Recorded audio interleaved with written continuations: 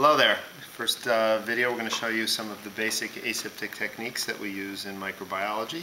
You'll get to practice these plenty in class, but we want to give you a little video that shows you the basic techniques. First thing I'm going to show you how to do is to use the inoculating loop, which is a very typical tool we use to move bacteria from either a culture onto a plate, from a culture tube to another culture tube, from a plate to a plate. Now there's the transfer of bacteria from one area to the other. Most important thing is when you're using the loop, it needs to be sterilized. There's a proper technique for sterilizing a loop, which I'll show you right now.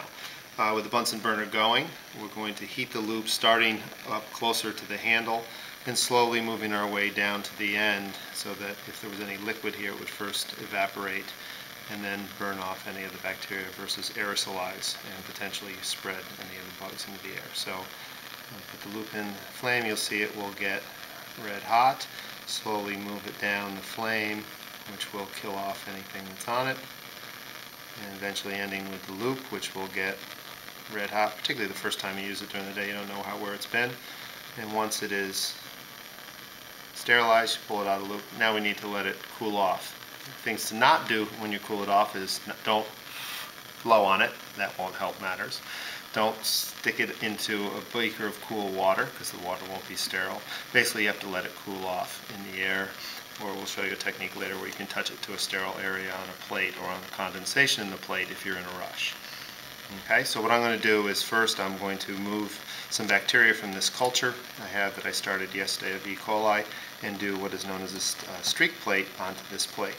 Before we get started though, there's some important record-keeping information we need to talk about. Namely, on every tube or on every plate you need to record 4 important pieces of information about what's going to end up on the plate. Before you put anything in, you need to label the name of the organism, the type of media, in this case Na, which stands for nutrient agar, initials of who did the work, the spreading, SDM, that's me, and the date at which the inoculation was made. Trying to keep it around the edge of the plate so that anything that's on the plate will be easier to see once they grow.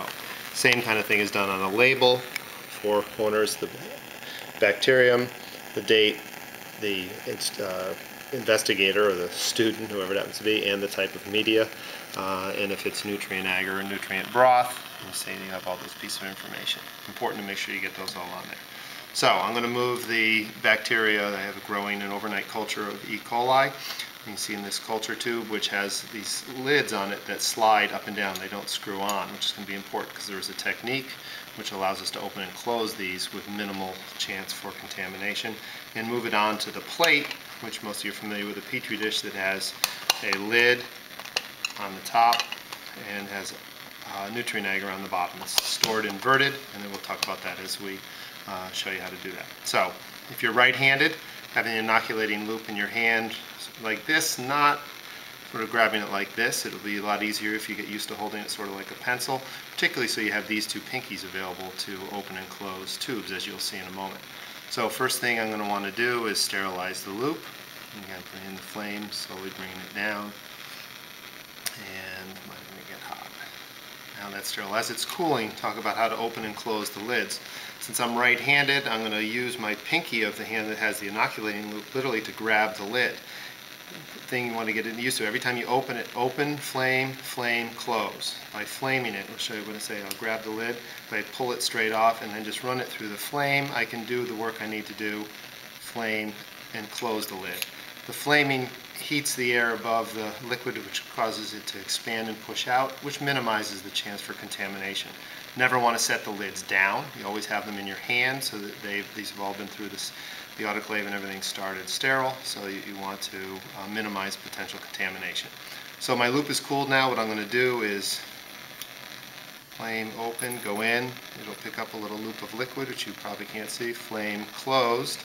Now I can set this down if I want. Since I'm going to be doing a streak plate, I have a little area on this divided into 3 sections. What I'm going to do is first flip the plate over and then spread starting at the top back and forth to get down here to the middle, and then I'll sterilize the loop, and you see drag into it a little bit and try to spread it out. We're basically trying to spread the liquid out and eventually get isolated colonies.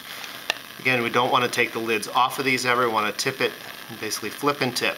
We'll flip it, tip it, get in there, streak it, and then put it back down. So I'll flip it over, I'm going to tip it up, get in, let the loop run gently on the surface all the way to the middle here, close.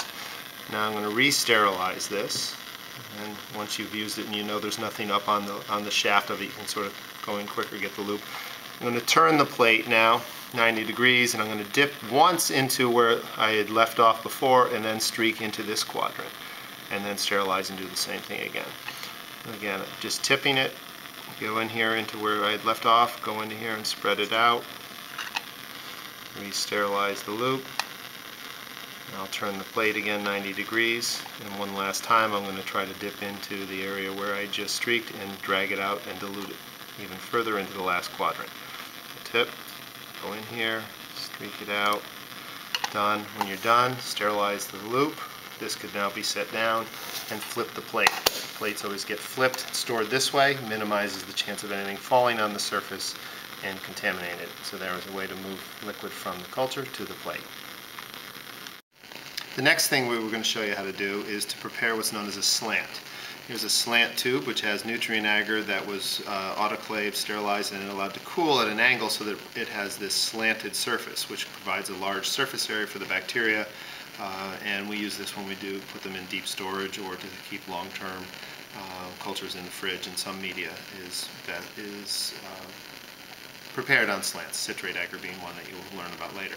First thing I need to do is label this. I have a label prepared. Important thing with a slant, because what we're going to ultimately try to do is streak the bacteria on this surface. If I put the label up here, it becomes very difficult to see. So you'll learn as from experience that the best place to label it is somewhere down at the bottom, below which you're going to actually have the streak, so that it won't be in the way when you're trying to get in there. The only difference between this tube, another difference between this tube and the culture tube we had, is that it has a screw top on it, so it's a little different in opening it. The technique will be basically the same. Again, I'll have an inoculating loop in my right hand, because I'm right-handed, and I'm going to use my pinky or my ring finger to open the tubes. Difference here is that instead of pulling the tube off, what I'll do is grab the top. Now you could try to unscrew it like a soda bottle or something, but it'd be too easy to drop the top. And then it becomes no longer sterile. So the trick that will sort of encourage you to get used to is hold the top, turn the tube, and you will be able to get to a point where you'll know that the top is off and is ready to, you can easily pull the top off, flame open, do the work you need to do, put the top back on after you've flamed it closed, screw the top back in as opposed to trying to screw the top. Okay? So what I will do is move the bacteria from this nutrient broth into the slant tube, hoping to make sure to flame open and flame close each time. First thing I'll do is sterilize the loop.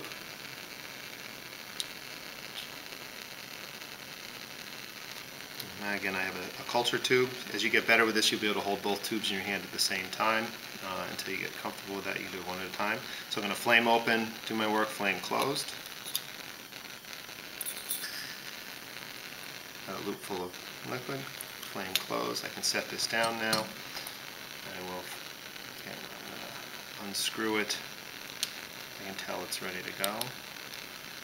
Flame open, literally put the loop in here and drag it across the surface carefully, pull it out, flame closed. And the last thing I need to do is remember to sterilize my inoculating loop so that I'm not going to contaminate the desk.